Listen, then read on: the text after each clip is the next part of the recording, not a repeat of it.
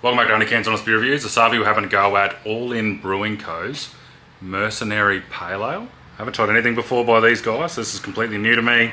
375 ml cans, 5%, 1.5 standard drinks. Bit of punch to it. Brewed out of Brisbane area, Banyo. Pretty intriguing can design. Definitely like the artwork.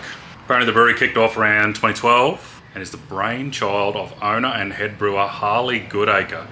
That doesn't even sound like a real name. That sounds like some sort of evil villain. But anyway, I'll believe it. It's on their website.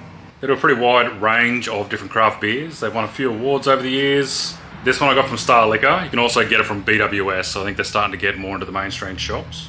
$5.80 for a single can, 20 bucks for a 4-pack, 60 bucks for a carton, but it's only 16 cans. I guess it is a heavy, crafty kind of beer. I suppose they have a pretty sophisticated taste. A little bit of sweetness with a bit of finish. Strong hints of citrus and pine. That's about it. Let's see how we go. Usually when it's got pine notes recommended, I don't really like the pine stuff, but there's only one way to find out. Don't forget, to the end of November, every dollar donated to the November link in my profile. I usually don't have this filthy mustache.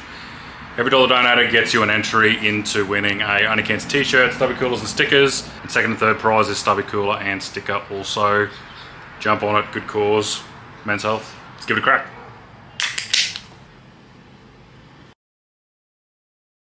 Decent beer. Doesn't quite taste like 1.5 standard drinks, 5% though.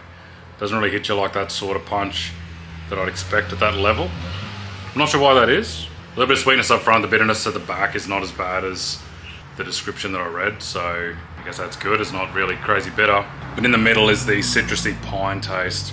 Not the biggest fan of it. Easily drinkable though. I wouldn't drink a carton of them. Probably gonna say 7 out of 10. I'd recommend a 4-pack if you're keen for something different, or if you like those piney kind of tasting pale ales, so that might be your thing. Very keen to try some more by these guys though. First one I've tried by them, so early days. If you try this, let me know what you reckon. If you've got any more suggestions, throw them in the comments. That'll do for another day. See you tomorrow.